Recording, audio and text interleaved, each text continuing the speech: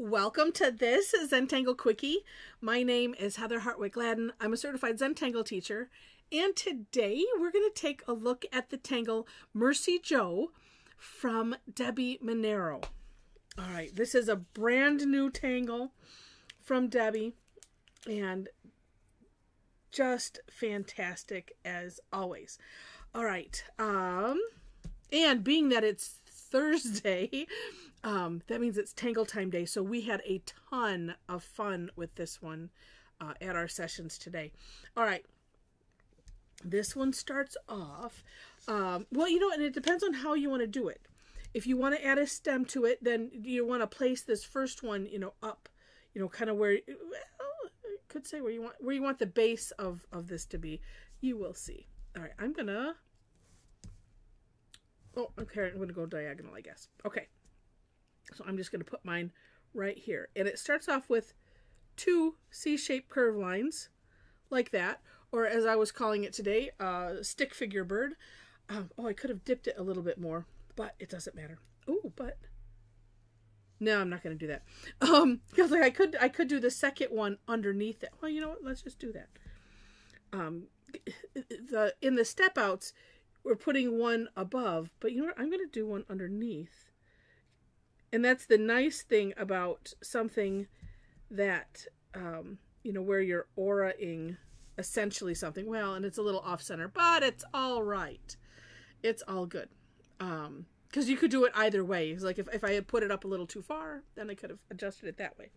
Okay. Ooh, and maybe I'll fill that in. Oh, I don't know. We'll see what I end up doing. Okay. Next is, a teardrop or a flux shape like that right in the center, and then spreading out to either side. Same idea. I like to kind of tuck them in, you know, to those little crevices, and then you could just keep growing out however you wish. So I'm going to put a couple, I think I'll just do this one on either side like that, and then if you want to do a second row, you can. These can be whatever size also that you want. And I'm going to make these ones, I'm just going to enlarge, you know, kind of do them like right behind. You could alter, you know, have them stagger as well, completely up to you. But then just, you know, taking it out as far as you wish. So much fun.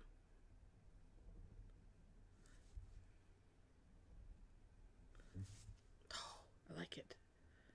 All right, I'm going to leave it that way. Okay. Then some of these little wispy lines.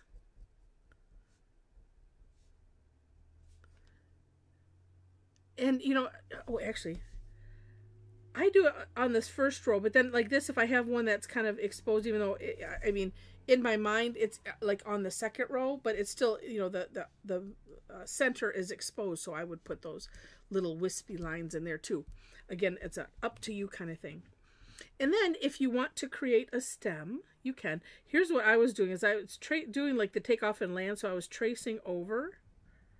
Let's make it a little tad wiggly. And then same thing here, but then, yeah, kind of coming off of that V a little early. I like making a thin stem, but it's up to you. Up to you. Cute. Yes. Then, well, you know, so we can add to. Actually, you know what? I think I'll do. I love what Deb does with her step outs, in also putting in, you know, like some extra, a number of variations. Because some people put like a couple variations, but I always like what Deb does with hers, especially where you could do something, you know, it gives us ideas. So for instance, you could just put, you know, a center, you know, as if it's, you know, a bud, and ooh, that one, she did a line dot in it. Yeah. Let's see, let's have this one come,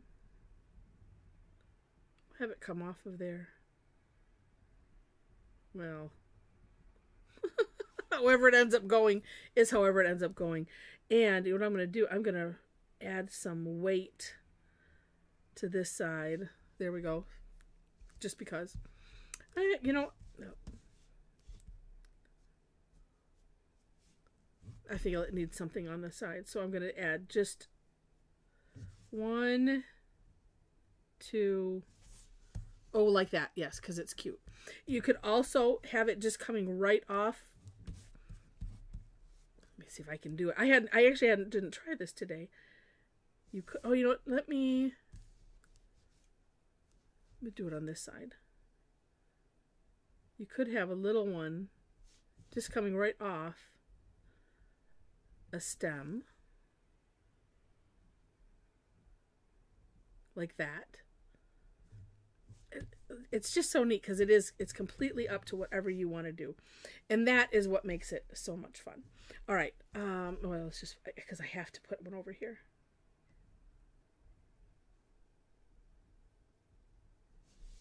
I think I'll do it the same way I did that.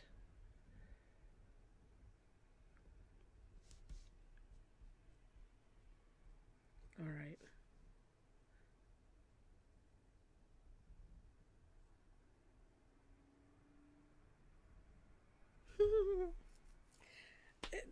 It's such a neat concept. All right, and then of course you can color and do whatever you wish as far as that goes. But here's, I'll do some shading up here, and I'm going to go around this first layer of petals because I think it's so neat. And apparently oh no, there it is. It was hiding. It's always hiding. It's a little shy, this Tortillion. Look at how neat that looks.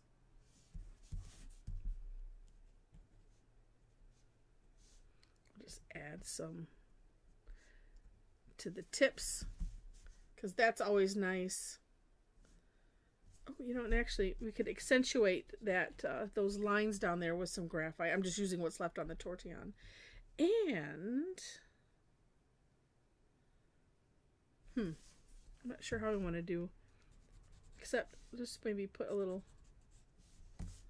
just a little bit of graphite here and there.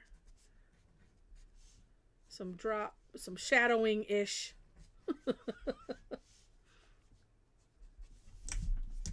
Oh, yes. I love that you can just scribble a little on this side, a little on that side, and not worry about anything. And I don't know, I think it looks kind of cool. It is such a neat tangle. All right, well, let me show you some of what I did on our sessions today. And just know, you can come, you can have fun with us too. These are free classes or sessions, I'd rather say, that I put on, and nobody knows. Sometimes I don't even know until just before what we're gonna do. Today I decided to introduce 3 tangles from our community, and so you will see the other 2 coming in the next couple days. But it was just a ton of fun on a prepped tile, and then another one, and just fun. This one I just decided to do one. And I'm enamored with this. It's just, well, usually when you know, I'm always enamored with what Deb ends up presenting because they're just always so neat. There we go. My camera is angled funny. So you too can come and have fun with us. Again, free sessions always on Thursday, my time anyway, and 11 a.m., 7 p.m. It's just an hour. And it's a lot of fun. So come and join us.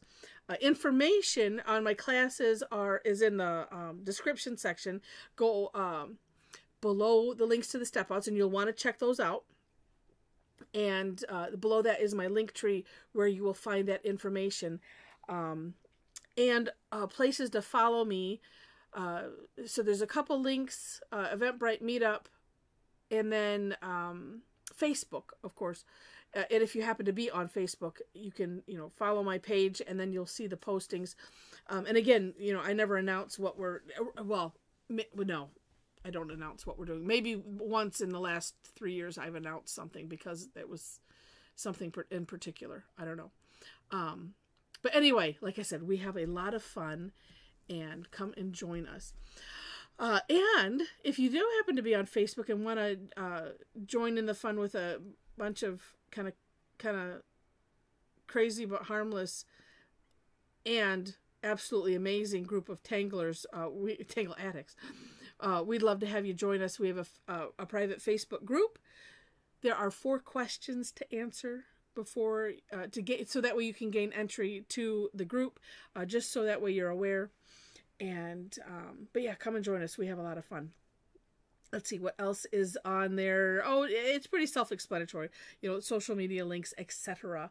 But do check out the links for the step outs, especially Deb's, because like I said, she always shows such neat examples on how you can variations and just ideas. It's just so fun. So with that, thank you so much for watching. Oops, I got to put this one on top. Here we go. And I wish you happy tangling.